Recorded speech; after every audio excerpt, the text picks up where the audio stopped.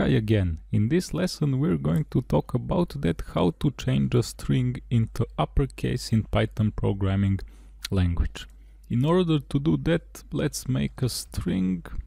Let's call it, for example, info, and let's put some text inside it. For example, the most populated city in Nevada is Las Vegas.